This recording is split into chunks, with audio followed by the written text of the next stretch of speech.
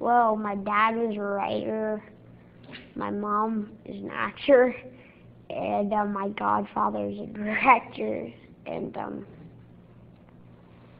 I don't know why, I just wanted to. You're to look out that window, She gave me courage that I could do it. You know, he offered to act and he really helped. She can get more like in his head. Like that's the voice. She took me to a gas station and she put the nozzle in the tank. I heard beeping from the machine and it reminded me of a heart monitor.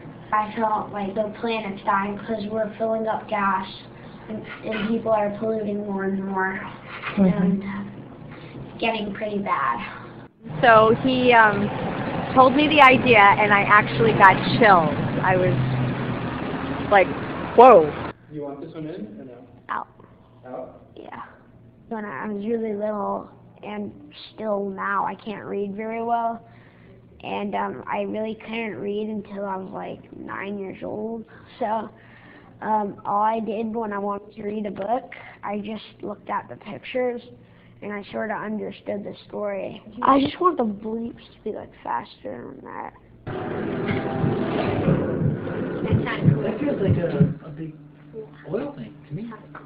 I think it's really important that we give children a voice that they don't have at this point because they can't vote. What's so cool is he had this great idea and he just made it happen. That's exactly what I want. That's exactly what you want. It inspires me to get involved. Perfect.